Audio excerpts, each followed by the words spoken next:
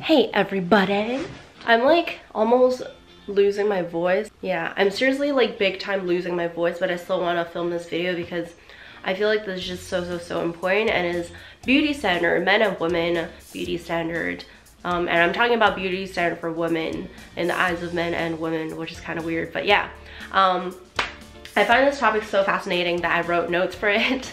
Number one, men don't really care about details like lipstick shade or eyeshadow. They care about the vibe or the overall look or the overview. So a lot of times we see women talk about, oh, is that like Dior lipstick 999, or is it like blah blah blah other brand lipstick? Is it from Christian Louboutin? Honestly, men don't care. Men don't care if you're wearing 999 or if you're wearing Maybelline. Men can't tell. They just see this woman with red lipstick and that's it. And honestly, there really isn't that much of a drastic difference between the different shades in men's eyes. Whether you're wearing like a shimmery eyelid, like shimmery pink or shimmery orange eyelid, honestly, men probably can't tell that much. Or even if they can, they don't care that much. That doesn't like change how they view you that much unless you have crazy talents and you can transform your whole face. And yes, men do care.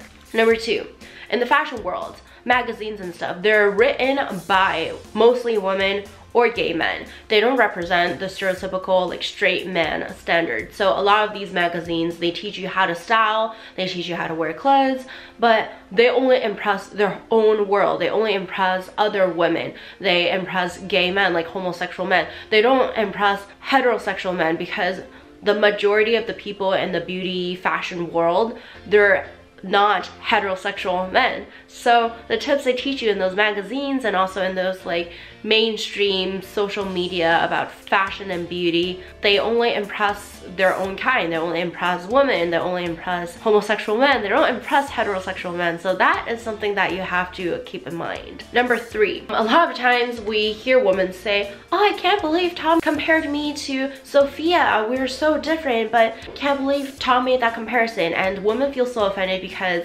they feel like maybe they're an 8 but they're being compared to a 6 and they can't believe the men would do that. And the thing is, men don't really care if you're a 6 or an 8. A lot of men, they look at women as if they pass a certain rate, like if they pass a certain point of the scale, let's say a 6, then they're all the same. Like men don't go like, oh my gosh, that's a 6.5, that's so different from a 6.8, or she's a 7, that's so different from a 6. Like honestly, once you are like so-called passing, if you get a passing grade in your looks, men don't care about like those like little minute detail. Only women care about that. Only women look at other women and go like, I think she's a 6.8 or I think she's a 7.2. I think she's so much prettier than that other woman, and I don't think it's fair to compare Cherry and Sophia. But honestly, like no offense to anyone called Sophia by the way, but honestly, men just don't care. Once you get past a certain like degree of beauty, men look at you all the same. And then it's not about your beauty, it's about just vibes, you know, the vibe you give them. Do they feel like they can talk to you? Do they feel like you're interested? Do they feel like you're interesting? But interested is actually, whoa, interested is actually more important than interesting, because men have to feel like they can get you.